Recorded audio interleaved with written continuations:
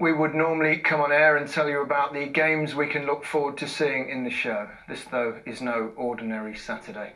First, everyone at Match of the Day sends our best wishes to Glenn Hoddle, who collapsed while working for BT Sport. Glenn was transferred to a hospital in London and his condition is described as serious, but we're told he's currently receiving specialist treatment and responding well. His family have thanked everyone for their support, and our thoughts are with them and with Glenn. Then, after Leicester played West Ham this evening, the helicopter owned by the Leicester chairman Vichai Srivaddhanaprabha took off from the pitch at the King Power Stadium and a few seconds later crashed outside the ground.